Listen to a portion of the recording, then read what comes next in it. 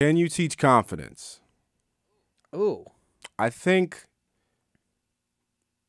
I don't I don't think you can you genuinely for See like what I mean? It's a tough question.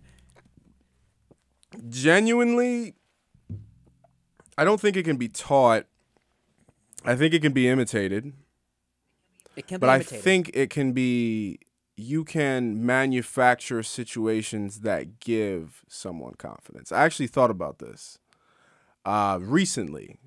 I was like, all right, I have a friend who doesn't have that much confidence. But what if I just, let's say I went up to some people in a bar and I was like, yo, my friend's like, for example, not realistic, movie like stuff. My friend's having a hard time. He's this, he's that, da da da da. He's awesome. Go talk to him. Let's say they listened. And then they go talk to him. He's going to feel confident after that. Yeah. And then he's going to start start feeling yourself. And at that point, it was manufactured. There's situations that can make you confident. They can be conjured up or they can happen naturally.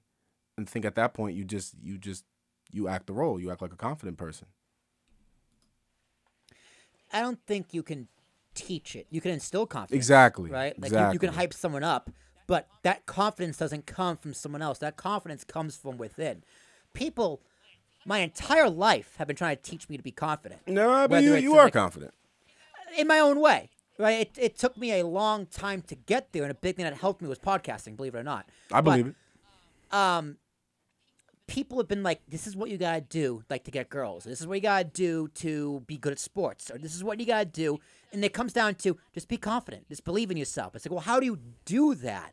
Like, no one can physically teach you that. People can believe in you, and that can create confidence. But confidence is an emotion, right? Confidence is a feeling. Can you teach someone to be sad? Right. I mean, but No. but You can make success someone sad. success breeds confidence. Yes, that's also So true. it doesn't. You could be. People think of. See, the thing is, confidence has a certain. It's always orientated in a certain way. That like confident means that you go and talk to people and you're social and you're the life of the party and you're funny and you're charming and all of the things. But you could be the most confident like locksmith. You know what I mean?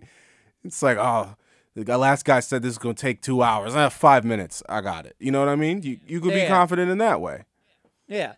That's still an internal thing. Right. That is an internal thing. I think finding the thing that you're good at breeds confidence. Doesn't have to be the prototypical things. Right. But, like, okay, so how can you teach yourself to be confident? Right? Because that's like, can you teach yourself to be confident? It's hard to be It's just- confident if you suck at something. That's true. But you can also just fake it till you make it. Like, I would say, like, I cannot teach you, Christian, to be confident at podcasting, right? I can just do podcasts with you and hope you pick it up, right? But I can teach myself to be confident by doing it over and over again, listening back, editing myself, trying to replace myself, stop saying right so much, stop saying like so much, improve on things. Eventually you get better at it. That's kind of teaching is self-confidence. But no one can teach you how to do that. They can teach you how to become good at podcasting, but to be confident and believe in yourself to do it, I can't teach you that. It takes practice and repetition. You could why life coaches- you could that's why, like, life be coaches you are could be. Oh, that's a good point. That should have been a question. What do you think about life coaches? I mean, because I you hate could them. be on paper, you could be king or queen of the castle. Mhm. Let's say all most of the things like on paper.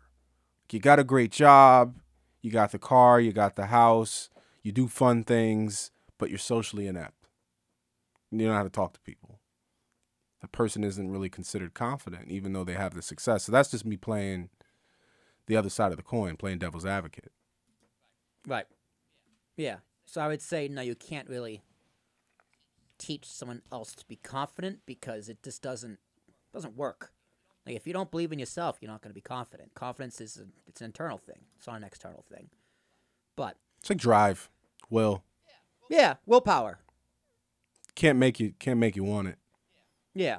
You can't force confidence into somebody. You know, you can hype them up. Again, you can try. You can be a good friend. You can be supportive. But if they don't believe it, it's all for nothing. So that's good. It's a good question though. Talk 'cause that stuff, Will. like motivational people, motivational speakers, it's just like you guys gotta be confident, you gotta believe, you gotta do this, you gotta. I do mean, those that. people do have a skill. They really have the ability to They're very persuasive. transfer their energy onto a group of people. But then what happens when those people leave? You know, maybe it lasts a couple days. But sometimes that's all it takes. And that's the argument to be made about life coaches and motivational speakers. You just need a little kick in the ass to get started. And then maybe you start building that confidence on your own. Yeah. Maybe. Right. But I would even say the same thing, right? Because you can listen to motivational speakers all day long and still be sitting on the couch listening to motivational speakers. It's like Just self-help because books. they say go do. Yeah. Well, actually, self-help. There is one or two self-help books that actually I did find very, very useful.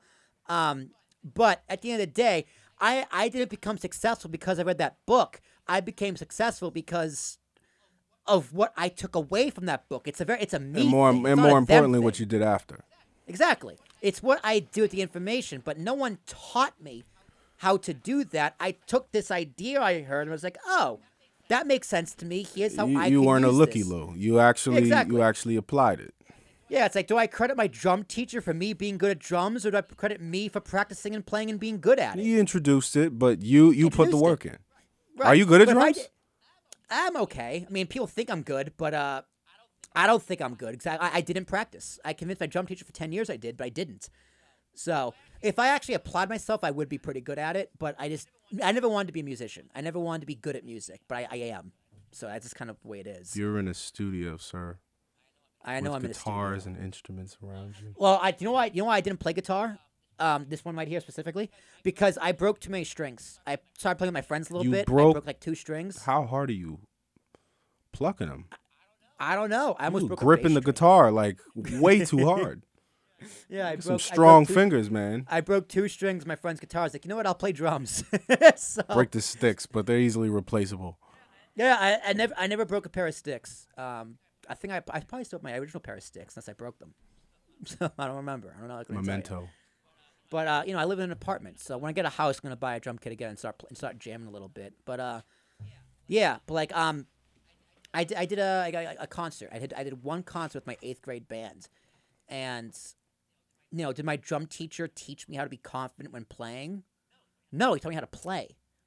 But when I went up there and did like a drum solo or played Smells Like Teen Spirit or whatever we played, the confidence came within to make sure I could actually do this. Like, you could teach someone all you want how to play drums. If you're scared to get on stage, no one's going to conquer that stage fright other than yourself. Now, that's a fact. And watching someone else do it is not necessarily going to solve the problem. Right. Or it's someone teaching you how to do it isn't going to solve the problem either. It can be the same with motivational speakers. It can be the same with the gym. Right? You can have a personal trainer, but if you still eat like shit, there's only so much they can do. Gotta want it. Yeah. So can you teach confidence? You can teach yourself how you do that. Just do it. It's an emotion. It's a feeling.